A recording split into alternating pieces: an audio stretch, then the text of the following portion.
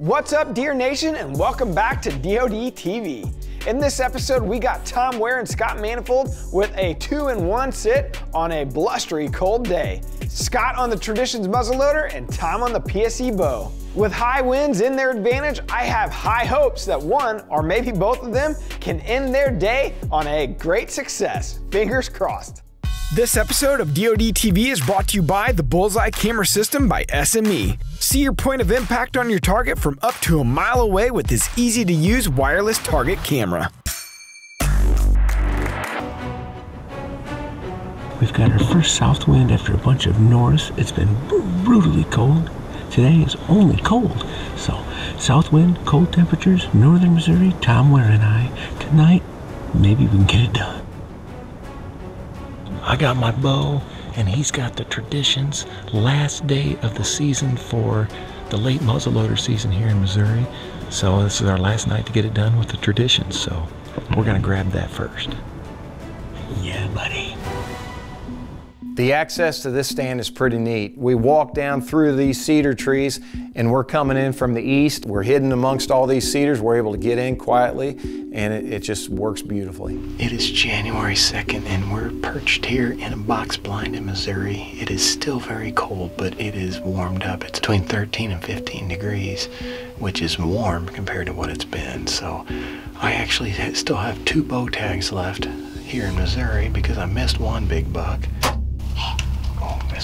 Scott has got a gun tag that he bought just 2 days ago, and this is the last day of the late muzzleloader gun season, so he's hoping to fill that tag tonight.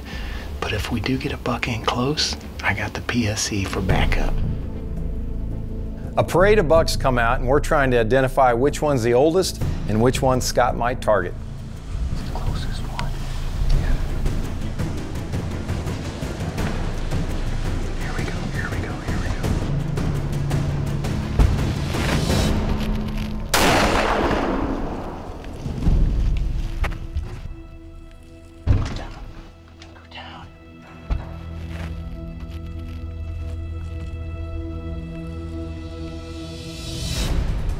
After Scott shoots that big buck with his Traditions, it lands in the middle of the food plot, face up with his antlers in the ground. I've never seen that in my entire life before. And we have a nice Missouri buck down on the last day of season. Last day of gun season. Oh, thank you for being here. So we didn't know what was going to happen, but we knew it was early, and we knew the power of food late season. More deer were going to be coming to that food source. Kind of gonna be interesting to see how these deer react to Scott's buck laying out there, antlers down, nose up. Will they run or will they? I don't think I've ever come across a situation like this. Have you? No, Yeah, be interesting.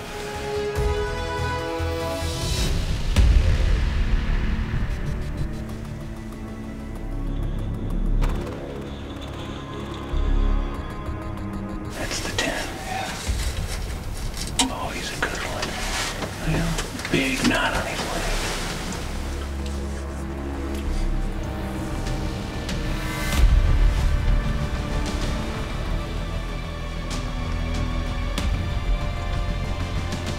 He's working in, and luckily he's looking at Scott's buck, and he's kind of veering away from that deer because he knew something wasn't right, and it worked out to our advantage. It brought him right by our blind.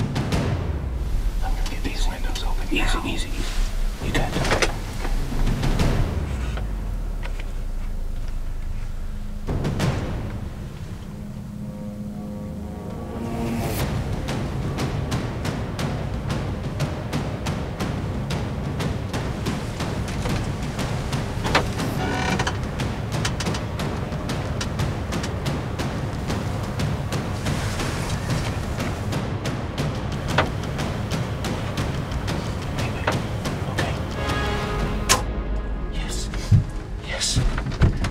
Smoke.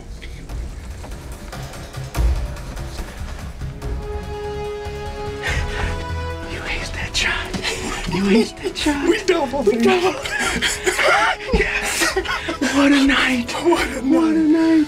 After Scott shoots that big buck with his Traditions, we didn't know what was going to happen, but we knew it was early, and all of a sudden Scott looks up and says, here comes another deer. He's working in, and luckily he's looking at Scott's buck, So it allows me to get the windows open, and now I'm ready to make the shot. Yes. Yes. We doubled it. Yes. What a night. What a night. We doubled. That's the power of food late season. We're in here, it's January 2nd. We're the only place around probably for a mile or two with any food. Let's go get him.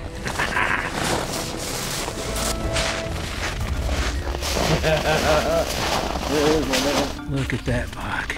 January 2nd, Bow Hill in Missouri, on food. That's how we did it. Food, food, food. I always am a big advocate of hunting food sources, and that's what killed this deer tonight. They were coming into the food. We actually put structure around the outside so we actually target where they'll enter and exit the fields, and things like that. Just a little extra effort and strategy is what helps us kill more deer just by doing a little planning, and that's what's fun of it. Managing the deer and planning it out and figuring out how to kill him. He was on the hit list, and we're able to get it done tonight. We're actually headed back to Iowa. We are on a roll. Frozen food, late season, extreme temperatures, you can't beat it. We're adding new videos every week, so make sure to click that subscribe button and check out all of our amazing content. This episode of DODTV was brought to you by MOTV. For full episodes of Bow Madness and all of our outdoor channel content, head over to the MOTV app and view it today.